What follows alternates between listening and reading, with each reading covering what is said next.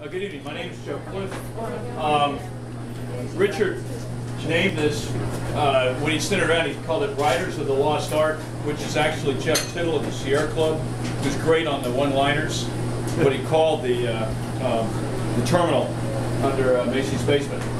But what I want to talk about tonight, I'll first talk about what happened with the project, and then go through a virtual tour of what we propose doing. And we is Regional Rail Working Group, which is New Jersey Association of Railroad Passengers, Empire State Passengers Association, Lackawanna Coalition, and NARP, the National Association of Railroad Passengers, is also involved, somewhat unwillingly, because they have always been a rooter for getting money, and here people were saying, don't take this money, do something different. They had a tough time with that. Everybody probably knows this. This is, you guys are up here, you're off the map. You're always off the map, right? No, sorry. But you can see the system here. Down here's Newark, here's Penn Station. The Amtrak trains go through, they go up across the Hellgate to Connecticut. The Empire line comes from Albany down into Penn Station. Over the last 30 years, they've put all the intercity transportation, passenger transportation, into Penn Station. And over here you've got Grand Central, which is actually where most of the office space is walkable from. And it's not hooked up to anything else. So when ARC started, access to the region's core, there were three main goals. One was more train capacity under the Hudson River. And that's not saying where it goes, but just more trains under the river. The second, east side access, and I just pointed out that this is not connected to anything. The idea for a very long time was to figure out how to get everybody in New Jersey access to Grand Central with a track connection. So the second issue was east side access. The third issue was northeast corridor redundancy. Right now, on the weekends, they shut down one tunnel to work on it. And yes, the tunnels were built in 1910, but they've been renewed over time. They actually have the most modern signaling system in the region. But they need work, and so on the weekends, they have one tunnel that runs 30 minutes east and 30 minutes west. They call it their 30-30 plan. They don't have a third tunnel to allow them to take a tunnel out of service and continue two-way service. If something happens during the week, and a train fails somewhere, breaks down, they have wire down or something, they're back to a single tunnel. So one of the other goals of ARC was to get more tunnels, to simply have more redundancy and flexibility. If you have those things, then you can run tighter schedules, more reliable service. So the plan originally, up until 2003, was come from Newark, come across the Hudson River, come into the lower side of Penn Station, and then go out through a breakout that the Pennsylvania Railroad designed in their 1910 plan. They always had thoughts of having a third set of tunnels go east. Now, in 1910, the New York Central system and the Pennsylvania Railroad were bitter enemies. I mean, they were major enemies. And what you're talking about doing here, they're turned over in their graves because you're taking the Pennsylvania Railroad's breakout to the east.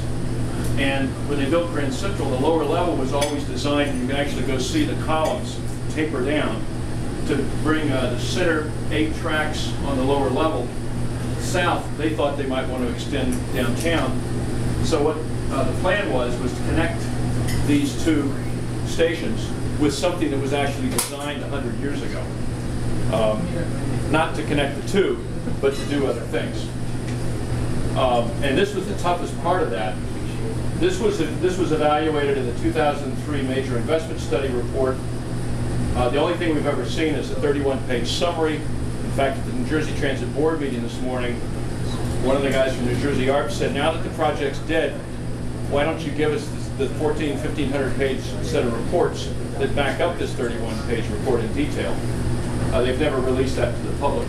But this is the Park Avenue Viaduct. You're looking south to Grand Central. And the issue was how you managed to handle 4 subway tracks on the Lexington line. And if you think about it, it's the Lexington line until it gets to Grand Central, then it kicks over and it's under Park Avenue. So they figured out a way to shift tracks around south of the Lexington Avenue station to allow the ARC tunnels to come in under Park Avenue and break into Grand Central. To the lower level. To the lower level, that's correct. The level that everybody complains, I've sat through a couple of meetings where the worst thing in the world for some New Jersey or Connecticut commuters is to have their train continually go in on the lower level. And they argue that the New Haven line's getting short shrift, the Harlem line's getting more upper level services, et cetera, et cetera.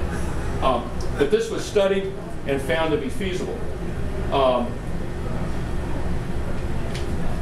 So up until 2003, they had a plan that would provide the capacity, east side access, redundancy, but 2003 report comes out and says, well, there's not enough capacity, we don't want to do it. What actually happened, we think, is that Pataki was governor in New York, and they started thinking, well, we're really not that interested in New Jersey getting access. Metro North said, you can't come into our station. We need all 46 tracks, the largest station in the world, no intercity trains anymore. And New Jersey Transit in 2003 said, we're going to go it alone.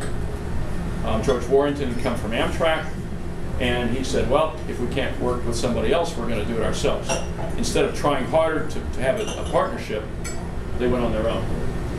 Why did Pataki not want it? You just felt there would be competition, well, people coming in getting jobs. You remember that iconic picture of Mayor Koch boarding up the Hudson, what's the down, not the Lincoln Tunnel, the South Auto Tunnel, the Holland Tunnel. He was boarding up the Holland Tunnel to keep the jobs from going to New Jersey. Okay, there's always, and we call it the Hudson Ocean.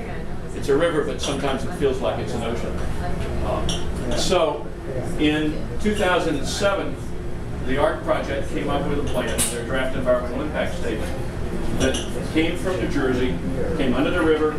Here's the existing line, this is the new line. It came in and it had one branch that went into Penn Station and another branch that went to a terminal just north of Penn Station under 34th Street. Now strategically, you're not going to a new location. You're going to basically a block north of the existing location. So there's no great advantage in terms of delivering people to the east side at all. But at least they still had a connection to Penn. At that time, we were still saying you need to do alternative G, which I just showed you.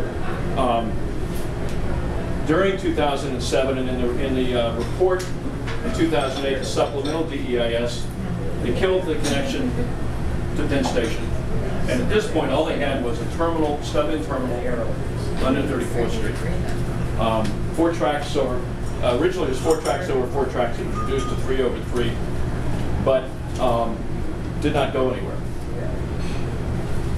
And the result of that, Amtrak found out the same way we did. They found out in public that they had no more access to ARC. If you look at this plan, if the regular tunnels had had a problem, or say on the weekends when you were working on one of them, you could have brought trains in through the ARC tunnels and used this branch to go into Penn Station. So Amtrak, until they killed that, like, had redundancy, had the ability to have one of their tunnels shut down and still have 2 tunnels working. But in this plan, they lost it. They found out in July of 2007 the same way we did. It was announced. And there's some really interesting communications between Amtrak and New Jersey Transit that, from a corporate perspective, is really heavy-duty stuff. They were very upset. They felt they'd really they were screwed. Excuse me? They were sideswiped. Yeah, and we believe, they said the reason they cut the connection was because they dropped the deep cavern station on 34th Street, and it would be hard to get up into Penn Station and down into the 34th Street. The real reason we think they did it, and Amtrak put it in writing, is they had to save money. And so they cut the connection. The project actually went up in price in 2008, despite the fact that they killed this connection.